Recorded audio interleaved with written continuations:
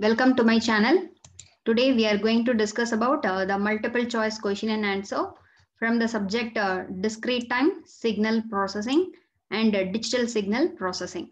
Okay, so in this video, we are going to discuss about the topic signal processing or the basics of DSP we are going to see. Okay, so we will see the first question.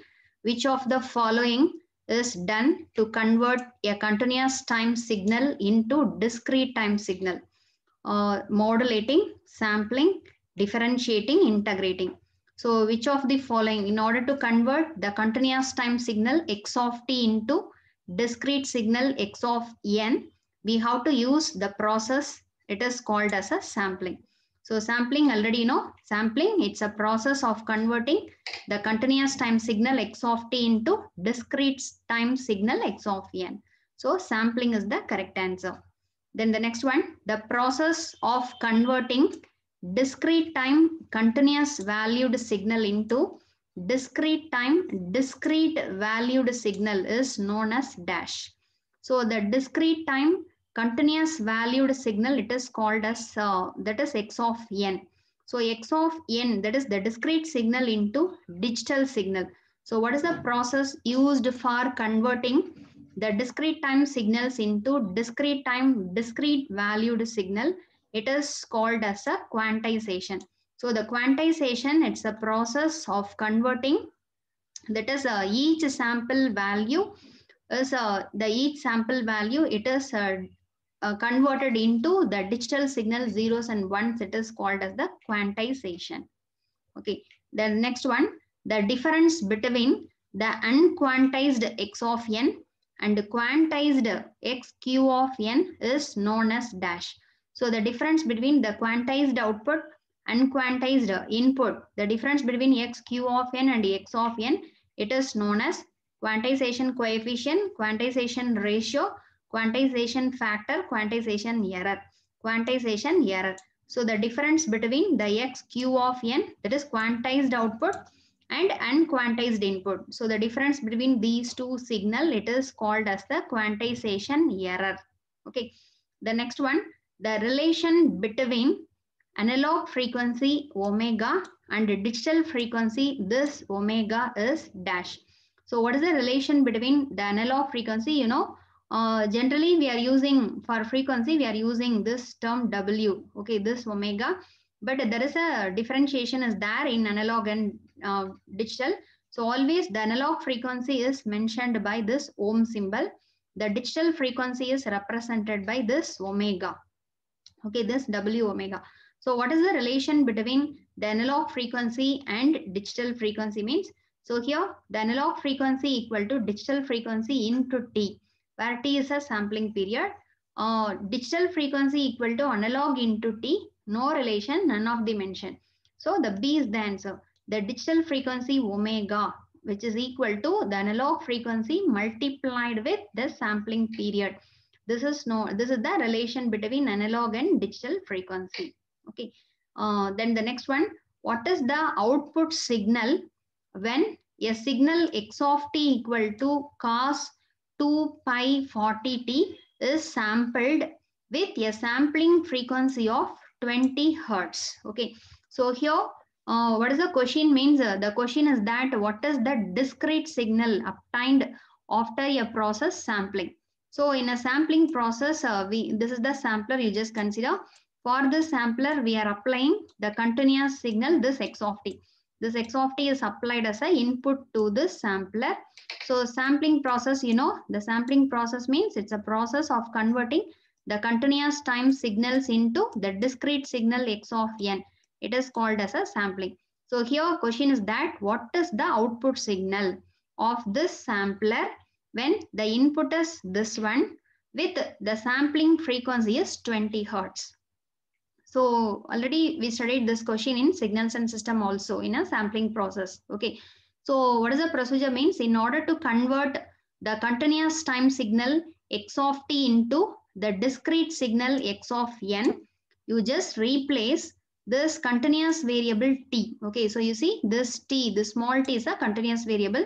This continuous variable t, you just replace it with n divided by fs. where n is the discrete time variable and fs is the sampling frequency.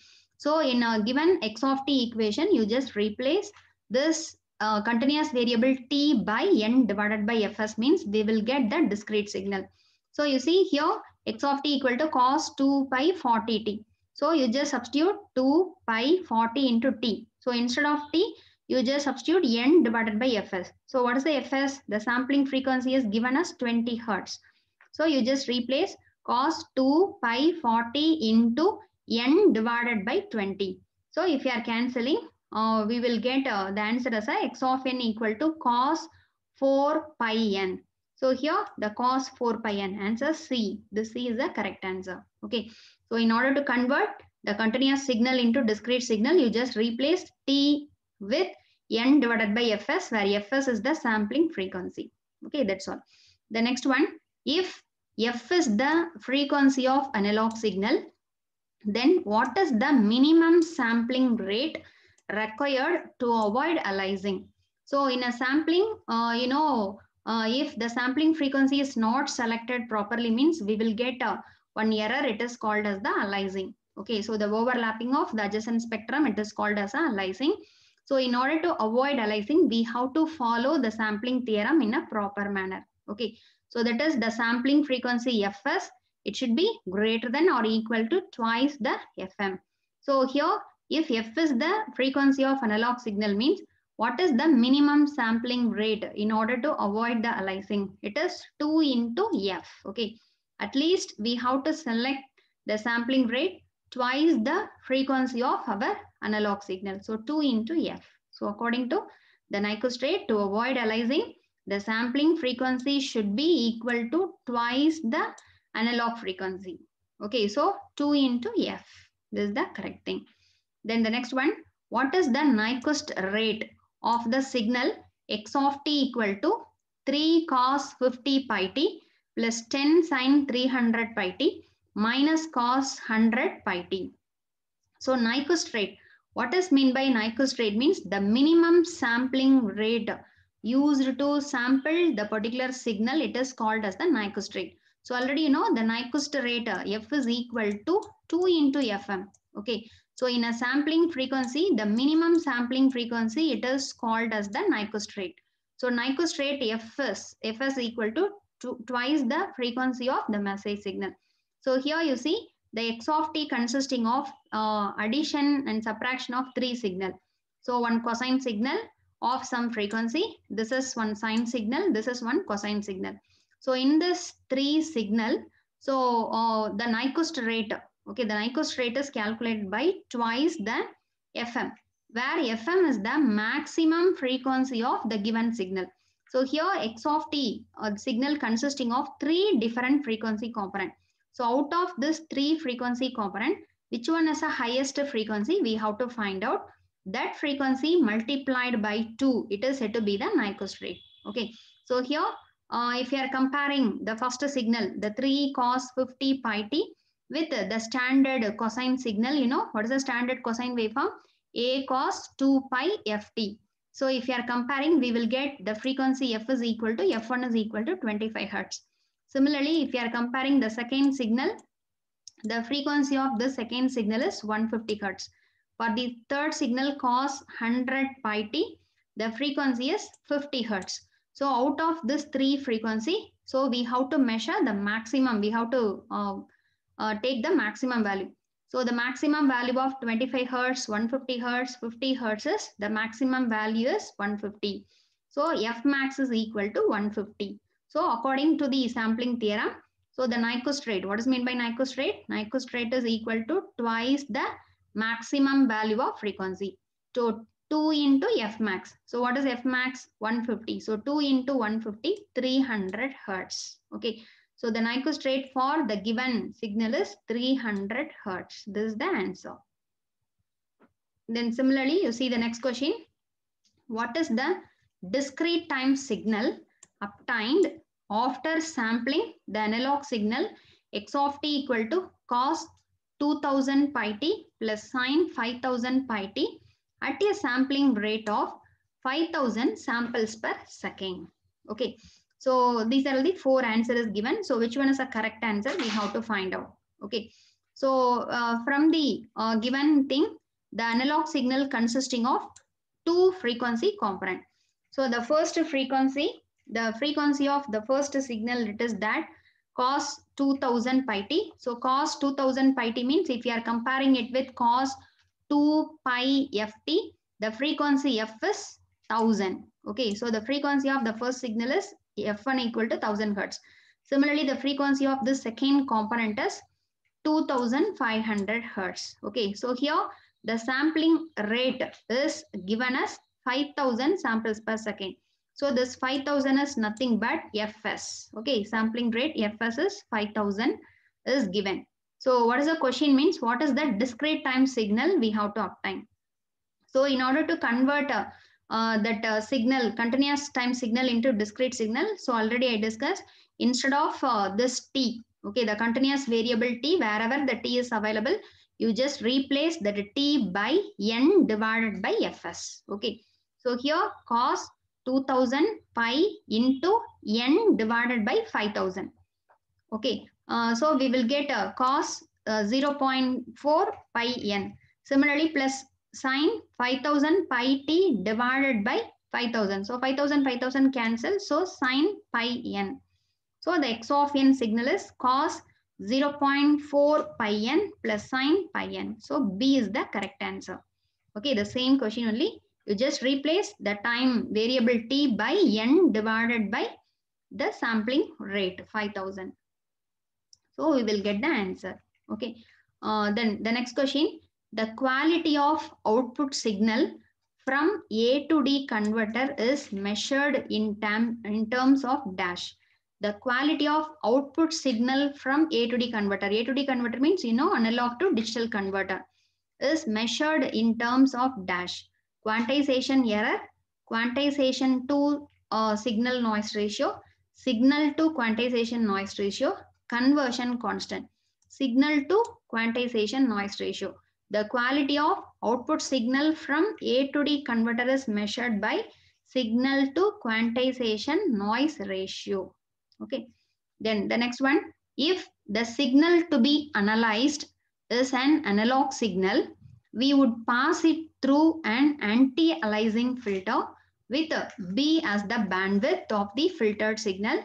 Then the signal is sampled at a rate dash. Okay, so the filtered signal is sampled at a rate of fs is greater than or equal to 2 into B, where B is the bandwidth of the filtered signal in order to avoid the aliasing. Okay, so that's why. So the answer is the sampling frequency fs, it should be greater than or equal to twice the bandwidth of the input signal. Then the next one, what is the highest frequency that is contained in the sampled signal? So what is the highest frequency that is contained in the sampled signal? After sampling, we will get the discrete signal, So what is the highest frequency available in the sampled signal? Means it is fs divided by 2. The sampling frequency divided by 2. This is the highest frequency available in the sampled signal. Okay. Then the next one, if x of n is the signal to be analyzed, limiting the duration of the sequence to L sample in the interval 0 to L minus 1 is equivalent to multiplying the x of n by dash. Okay, that is x of n, the x of n is the signal to be analyzed. So if you want to limit the duration of this sequence by L sample means that is equivalent to multiplying this x of n by Hazer window, Hamming window, Hanning window, rectangular window. Okay. So already the rectangular window means the window is having the magnitude 1 for the n value between 0 to L minus 1. So if you are multiplying one infinite duration sequence of or any duration sequence with this windowing sequence, we will get only the sequence is having the length 0 to L minus 1. That is L samples only available. So in order to convert the infinite samples into The finite sample sequence, you just multiply it with the rectangular window. Okay. The next question, which of the following is common independent variable for speech signal, EEG and ECG signal? So which one is a common independent variable? So time. The time is the common independent variable in speech signal, EEG signal and ECG signal. Okay. The next one, which of the following conditions made digital signal processing more advantageous over analog processing? So nowadays we are using all signal processing is done in digital manner only. Okay. So what are all the advantages of this digital signal processing over analog processing? Flexibility, accuracy, storage, all of the mention. All of the mention. Okay. So flexibility, accuracy, storage, all thing is simple in digital signal processing when compared to analog signal processing. Okay, so these are all the advantages why we are moving to digital signal processing over this analog. Okay, the next one, what are the important blocks required to process an input analog signal to get an output analog signal? Okay, so that is in one communication system, in one DSP processing, the input is analog. The analog signal is processed by so many blocks, and finally you just get analog signal as the output. So what are all the important blocks available in the duration of that process? A to D converter, digital signal processor, D to A converter, all of the mention. All of the mention. Okay, so first one, the analog signal. That is all our practical signals. So most of these signals available in nature are analog signal. Okay, so that is our input signal. So first that analog signal must be converted into digital using A to D converter. Okay, so first we have to give it to A to D converter. So the output of A to D converter is in digital format. So this digital signal is given to the DSP processor, digital signal processor. So after processing this digital signal, again we have to convert into analog. So in order to receive the signal using some loudspeaker or something, so again this digital signal we have to convert into analog using DAC, D to A converter. Okay, so A to D converter, digital signal processor, D to A converter. So all these blocks are important block in order to process analog signal to get output analog signal.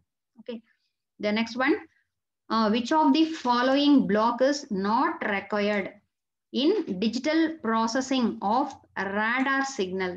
Okay, the digital processing of radar signal, what are all the block is not required?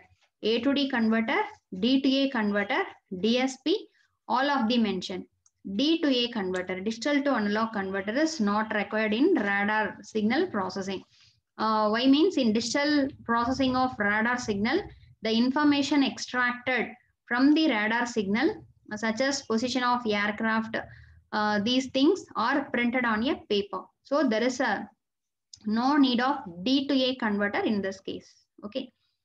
The next one, which of the following wave is known as amplitude modulated wave? Okay. So in communication, we studied the modulation. It is called as an amplitude modulation. So what is the amplitude modulated wave of x of t? C into x of t, where C is a constant. It's a multiplication of one constant into x of t plus y of t, x of t into y of t, dx of t divided by dt. X of t into y of t, where x of t is the signal, y of t is the carrier signal. So the multiplication of audio signal and the carrier signal, it is called as the amplitude modulated waveform. The next one, what is the physical device that performs an operation on the signal? Signal source, system, medium, none of the mention. So what is the physical device that performs operations on the signal? That is a amplification, attenuation, signal generation. So what is a physical device means? It's a system. So the system, for the system, we are giving some input, we are getting some processed output. So in order to process the signal, We need the physical device. It is called as a system. Okay. Then the next one, the interface between an analog signal and digital processor is dash. Okay. So uh, the analog signal is not given directly to digital processor, since the digital processor only process the digital signal. So in order to convert the analog to digital, we need A to D converter. So the interface between analog signal and digital processor is A to D converter. Okay, the next one, the speech signal is obtained after analog to digital conversion, digital to analog conversion, modulation, quantization, digital to analog conversion. So after processing the speech signal, again in receiving side, in order to convert the digital speech into analog, we have to use one more conversion. It is called as a digital to analog conversion. The next one, the telegraph signals are examples of digital signal, analog signal, impulse signal, pulse train. The telegraph signals are example for digital signals. Okay. The next one, as compared to analog system, the digital processing of signal allow programmable operation, flexibility in the system design, cheaper system, more reliability. Okay. So when compared to analog, the digital processing of signal allow which one? So 1, 2, 3 is a correct. 1, 2 are correct. 1, 2, 4 are correct. All the 4 are correct. Okay. So all the 4 are correct. Why we are moving for digital processing when compared to analog means the programmable operation, flexibility in the system design, cheaper and more reliability. Okay. The next one, the Nyquist theorem for sampling is which relates the condition in time domain and frequency domain, helps in quantization, limits the bandwidth requirement, gives the spectrum of signal. Okay, so in this, which one? 1, 2, 3 correct, 1, 2, 3, 1, 2 correct, 1 and 3 correct, all the 4 are correct. Okay, 1 and 3 is a correct. That is the Nyquist theorem for sampling, which relates the condition in time domain and frequency domain, and also it limits the bandwidth requirement. Okay, the next one, the roll-off factor is dash.